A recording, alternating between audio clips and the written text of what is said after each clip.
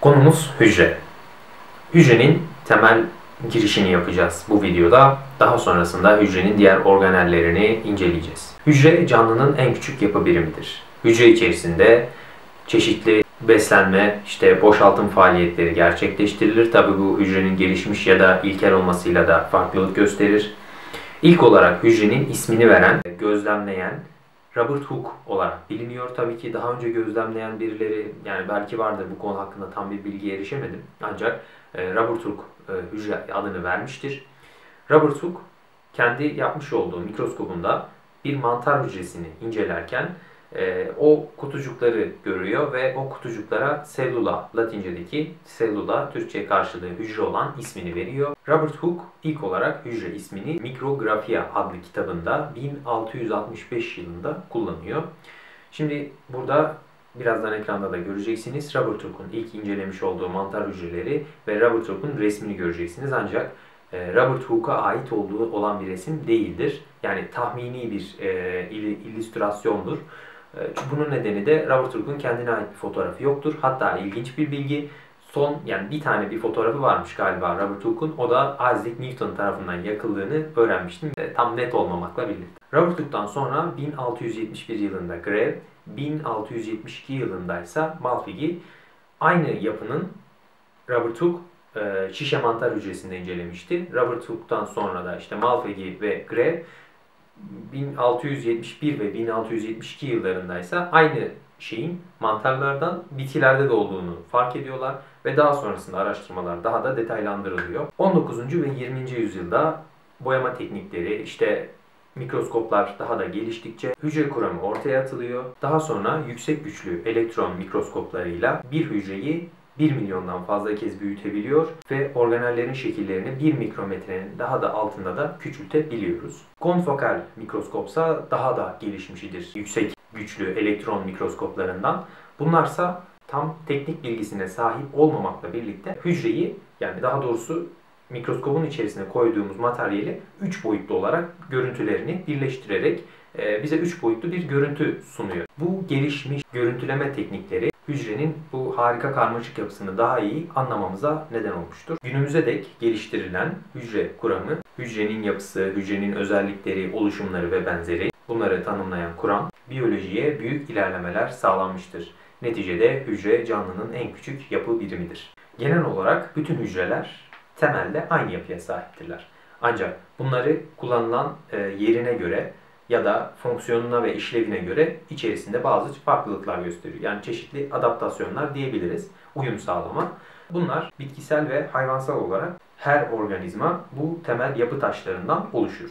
Hücreler çoğunlukla içindeki bir zar ve sitoplazma ile meydana gelirler ve çoğunlukla bunu gözle görmemiz mümkün değildir. Hücre çekirdek yapılarına göre prokaryot, yani ilkel ve ökaryot olmak üzere ikiye ayrılır. Şimdi gelelim prokaryot hücreye. Prokaryot hücre, siz ekranda da göreceksiniz ilkel prokaryot hücre yapısını. İlk olarak dış kısımda kapsülü vardır ya da yoktur. Bu prokaryot hücrenin yapısına göre değişiklik gösterir. Bazı virüs özelliği, daha doğrusu virüs demeyelim, zararlı olabilecek bakteri çeşitlerinde kapsül bulunurken zararlı olmayanlarda kapsül bulunmuyor. Ve hücre duvarı vardır. Onun altında sitoplazması vardır. Ribozomu vardır. Ancak prokaryot hücrelerde ribozom zarla çevrili değildir. Ribozom bütün canlılarda ortak organeldir. Dış kısmında pilusları bulunabilir. Flagella dediğimiz kamçı kısmı çeşitlerine göre bulunabilir ya da bulunmayabilir. Onun dışında nükleotiti hücre zarının içerisinde, prokaryot hücrelerin hücre zarı içerisinde nükleotiti, yani içerisinde DNA bulunan kısmı karmaşık bir şekilde dağılmış durumdadır. Gelişmiş hücrelerde olduğu gibi zarlı, düzenli, derli toplu değildir. Prokaryot hücreler evrimsel süreçte ortaya çıkan en ilkel canlı grubudur. Bu grupta bakteriler, arkebakteriler ve mavi yeşil arkiler yer almaktadır. Bunun dışında da başka bir canlı yer almamaktadır. Prokaryot hücrelerin tamamı tek hücrelidir. Ancak her tek hücreli canlı prokaryottur diyemeyiz. Çünkü tek hücreli olup da ökaryot, yani gelişmiş özellikte olan hücrelerde mevcuttur. Prokaryotların içerisinde mitokondri gibi zarlı organelleri prokaryotlar içerisinde yoktur. Zara tamamen karşıdır. Prokaryotlar zar hücrelerine, zarlı her şeye karşıdır diyebiliriz. İçerisinde ne çekirdeğinin etrafında zar vardır, ne diğer organellerinin çevresinde zar vardır. Kesinlikle ribozomlarında dahi daha önce de belirttiğimiz gibi zar yoktur. Gelelim gelişmiş hücre yapısına, yani ökaryotik hücre yapısına. Şimdi burada da ekranda da göreceksiniz fotoğrafı. İçerisi tamamen bir işleyen bir fabrika gibidir. Her birimin özelliği, görevi farklıdır. Bunların her biri zarla çevrilidir. Prokaryot hücrelerden farklı olarak bunların zarı vardır. Bunlar hepsi hücre hücre, yani hücre hücre demek yanlış olur.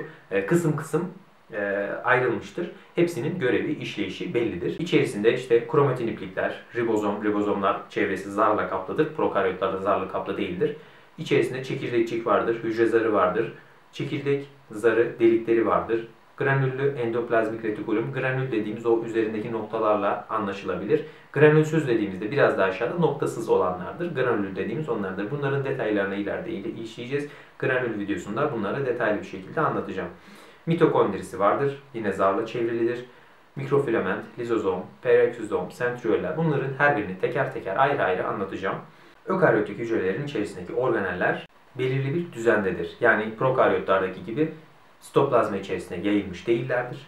Ökaryotik hücreler sitoplazma, çekirdek ve organellerden meydana gelirler. Organeller sitoplazma içerisinde farklı görevlere sahiptirler ve organeller, ökaryot hücreler yaptıkları işe, göreve göre farklı şekillerde ve büyüklüktedirler. Örneğin kas, kemik ve sinir hücreleri. Ökaryotik hücrelerin içerisindeki kromozomlar zarla çevrili olup DNA'sı ve kromozomları vardır. Kromozomlar DNA'dan ve proteinlerden oluşmuş olup daha önce de söylediğimiz gibi zarla çevrilidirler. Ve mitoz bölünme yaparlar. Ökaryotik hücreler prokaryotik hücrelere göre çok daha gelişmişlerdir. Zaten isimleri de buradan gelir. Prokaryotlar ilkel, ökaryotlar gelişmiş. Ökaryotlar sınıfına hayvanlar, protistler, mantarlar ve bitkiler girer. Kan hücrelerindeki alüvarlar da bu sınıfa girer.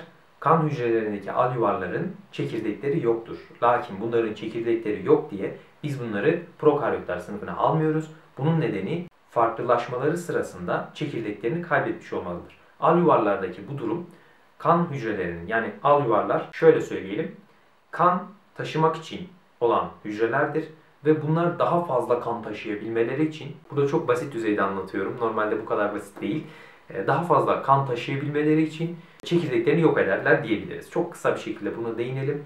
Bu aslında çok detaylı bir konudur ama çekirdeklerini kaybolmasının nedeni budur. Yani bunu bir araştırmanızı tavsiye ederim. Tabiattaki canlılar tek veya çok hücreli olabilir. Yani bir canlı sadece bir tane hücreden de meydana geliyor olabilir. Birden fazla bizim gibi hücreden de meydana geliyor olabilir. Tek hücreli canlılarda bütün hayati faaliyetler içeride tek bir hücrede, yani bir tane olduğu için hepsi orada olur. Boşaltımı da, beslenmesi de, işte geri kalan bölünme faaliyetleri de hepsi tek bir hücrede gerçekleştirilir. Bunlara örnek olarak Paramecium gudatum fotoğrafında göreceksiniz.